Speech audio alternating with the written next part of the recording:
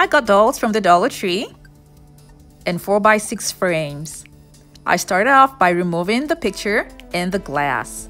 The back of the frame is black, so I spray painted it silver. I also spray painted the wooden dowels.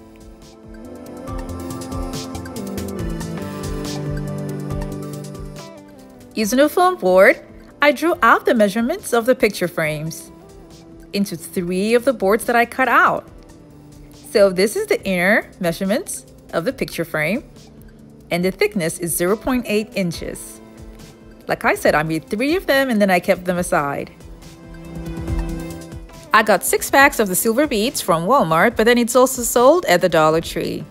I used the dowel for measurements to cut out all of the beads that I'll be using for the project.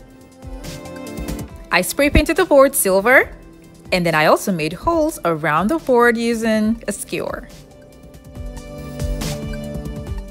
I will be using monofilament lines to connect the beads to the board. To make it easy for me, I made a whole lot, and I also cut out a lot of tape. I started inserting the beads and then holding it down with tape. Like I said earlier, it's way better to have a lot of the beads prepped up with a lot of tape cut out. That way, when you start putting in the beads, you just keep going on and on and on until you get to the end.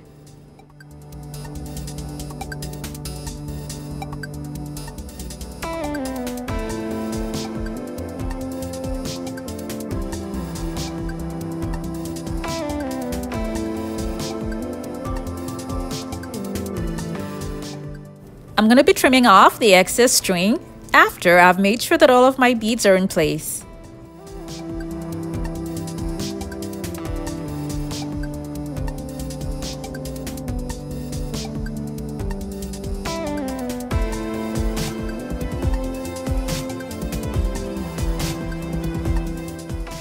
This is what it looks like, and then I kept it down, creating enough space for it at the bottom, and then using an E6000 glue into each and every one of the holes. This is to cover the holes and to also give the picture frame a strong hold. Before I put the picture frame on top of it, I'm going to be putting a little bit of hot glue just to keep the frame in place.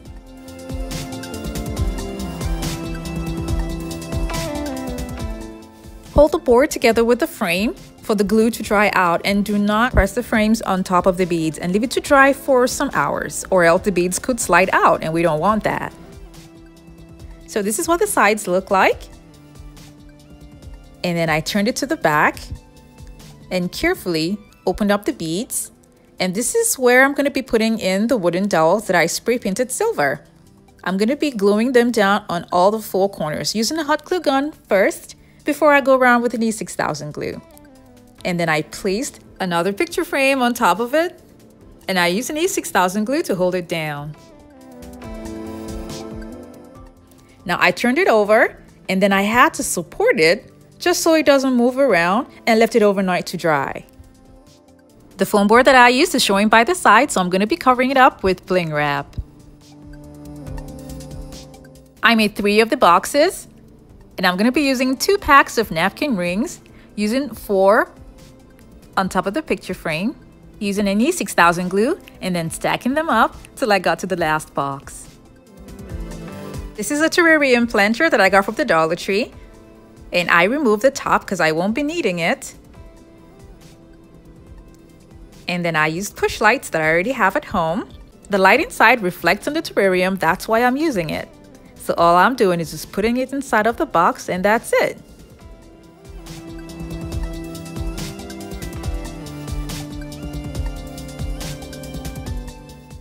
My reasons for using a terrarium to reflect the lighting, as you can see, it's bouncing off to the terrarium, causing a reflection, making it look like I've got double lighting inside, and that makes it even more brighter. This lighting can be placed almost anywhere and still be attractive. I wanted to use garland beads because it's going to be more pretty, but then someone asked if they could use regular beads from the Dollar Tree instead of garland beads, and then I had to use the Dollar Tree beads, and it still came out pretty. I'm going to be using this hard plastic cup that I have at home, and I made a hole in the middle using a soldering iron. And now I took a bling wrap and then I cut a singular strip and used a thumbtack into the first hole that's there and glued it on. And then I passed it through the hole that we have in the cup. I glued on the opening just to make sure that it stays in place. This is a string lighting that uses a remote that I'm going to be using. And then I wrapped the string lighting around the cup and glued it on. Like I said, it uses a remote, and I will be leaving a link for this lighting in the description box below. I glued on the cup to the top of the battery pack to make it easy to change batteries and kept it aside. These are ornament balls that I got from the Dollar Tree, the large and the small sizes. And I'm going to be gluing them at random to the cup. And this is what it looks like.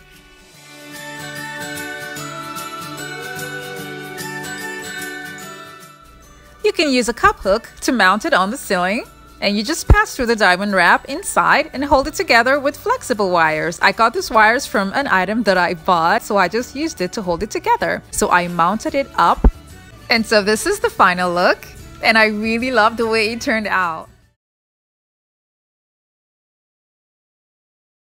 This is an old board that I had laying around at home, and then I already painted it black. I took a foam board and then I cut circles out of it with 12.5 inches each, and I divided the circles into two, and I made a lot of them. And I took one white and split it into two, and I took two black halves and split them into two. I spray painted some silver, and then I took the board and I spray painted just the middle part silver, and then I drew out a circle that was 14 inches. That's going to be for the mirror that I'll be putting in the middle. And now I glued on the 4 quadrants at the 4 corners. And the top is going to be left open. It's going to be at a certain angle to create an opening in the inside. I got LED lightings and I opened them up, and I'm going to be inserting them into the first layer that we have here. And then the second layer will be at the bottom, so I can have lights coming in from 2 layers. Then the ones at the bottom, I'm going to be using glue on some of the lighting just to make sure that they stay in place. And I mounted the headboard with nails. This is a mirror that I got from Walmart that I intend to use for the side, so I got 2 of them. And I mounted them side by side close to the board in the middle. I really love this headboard because it does have a futuristic look.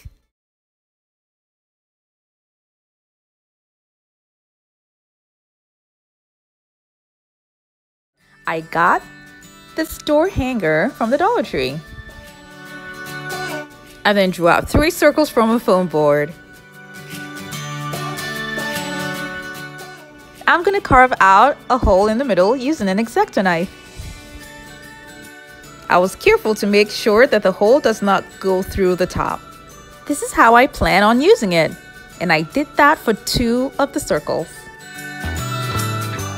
And for the 3rd circle, I just used a pair of scissors and then I cut it to the middle.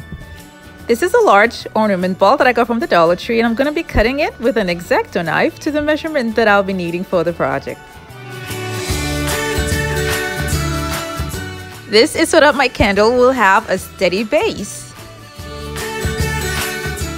I got this candle online, but this is the type that they sell at the Dollar Tree, and it has its own base. This is the base that I want to use for mine.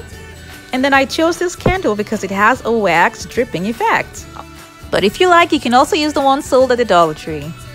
I'm using this bowl from the Dollar Tree because of the height of the hook that's on the hanger. And I'm going to pass it through the bowl. I made a mark. And then I'm going to use a soldering iron to open up the hole. I'm going to glue them together, and this is what's going to keep it in place. Now, to keep it balanced, I used a second bowl on the other end, and I'm going to glue them together. And I'm also going to cut out a round circle for the second bowl. I cut another circle that I'm going to glue in the middle. I used a strong adhesive here just to make sure that it comes out strong and sturdy. I carved out a little hole in the middle to make sure that the iron is right inside and not just on the surface.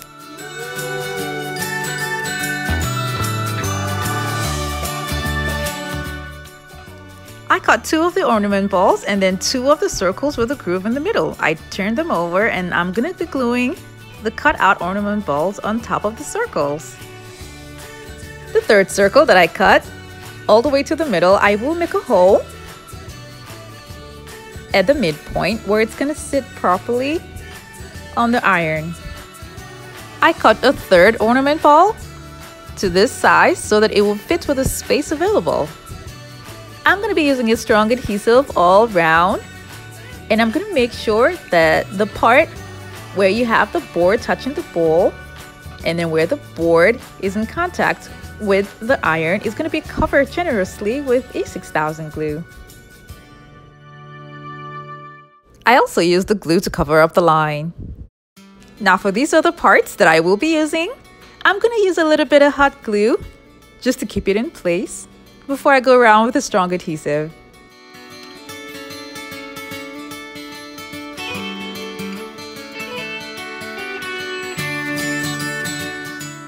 This is what the bottom part looks like. Now I'm going to be sealing it off with an A6000 glue.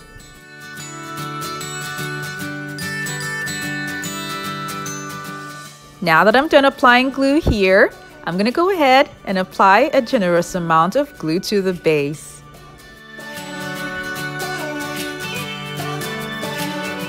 When I was done with this, I left it overnight to dry.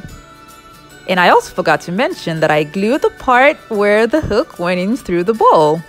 This is what it looks like, and I'm going to be using a silver Rust-Oleum spray paint and primer. And this is what it looks like. Now I'm going to be covering up the rough edges with self-adhesive gems that I got from Walmart.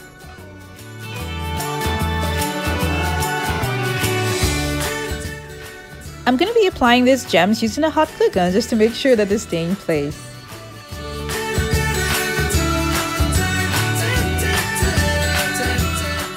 I used the gems on just the circles that will be holding the candles. And then I used bling wrap for the other circles.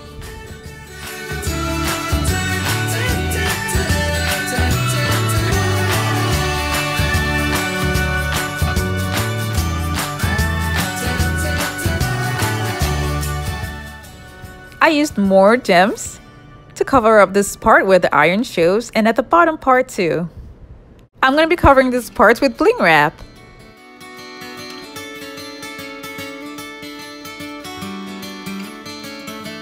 This is what it looks like.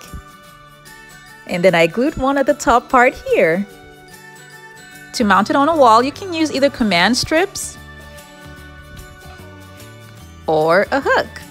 I used command strips because I was going to change it up and use a mirror to see what it looks like. So this is what it looks like when it's mounted on the wall, and I love the way it looks.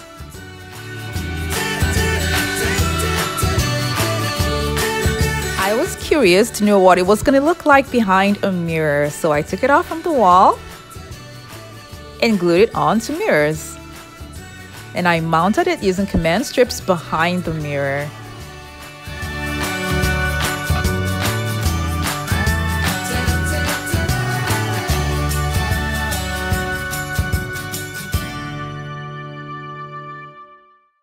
I really love how this sconce candlelight bras turned out. Now let me know in the comment section below if you prefer the sconces on the mirror or on the bare wall. Thank you so much for watching. I have other videos linked in the description box below. Do check them out and don't forget to click on the subscribe button.